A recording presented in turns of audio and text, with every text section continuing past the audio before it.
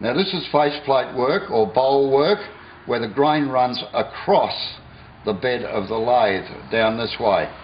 It's at right angles to the chuck or the headstock, and you face two problems with it. The end grain on this corner and the end grain on that corner there. As the timber rotates, the chisel is going to want to hit on this corner and try and lift the grain out. Now if you use a spindle roughing gouge for this, it can be very, very dangerous because you'll catch that corner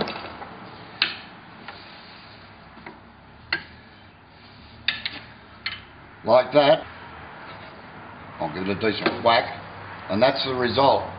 Now if a piece of timber is rotating fairly quickly, you get a chip like that, only it'll be a fairly big one. So that is one problem with using a spindle roughing gouge, and I'll just start the lathe up. Now I do not condone this in any way, shape or form. You should not use a spindle roughing gouge on bone. The gouge does the job far easier and quicker for the simple reason that it has not got these corners in the way here. Now it is the way that the spindle roughing gouge is sharpened that is the biggest problem. So I'll start the lathe up and I'll just show you what can happen.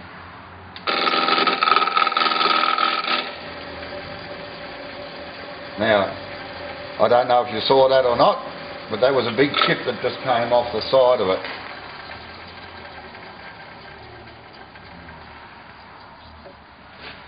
Now you can see how it's ripping out this corner here, which is the end. It cuts that corner alright because that's fair enough. You can see the damage on this side here, where the chisel is catching on the edge. So you say, ah yes, but you don't sometimes rough a bowl down like that. You move the tool rest around to the side here, around to the face, and you work from the front to the back. So we can start from the face here. You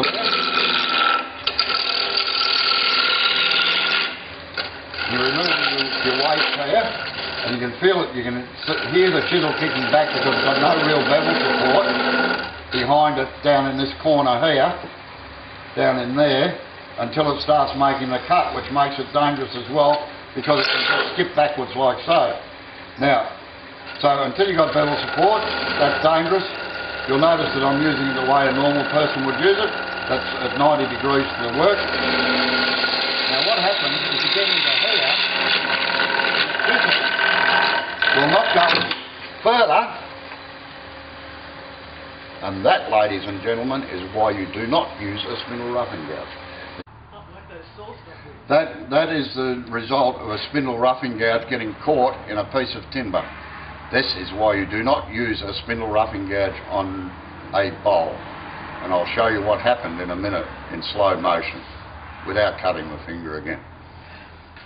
Now whenever you have a catch with any tool, it pays to switch off the lathe and have a look and do an autopsy as to why the tool caught.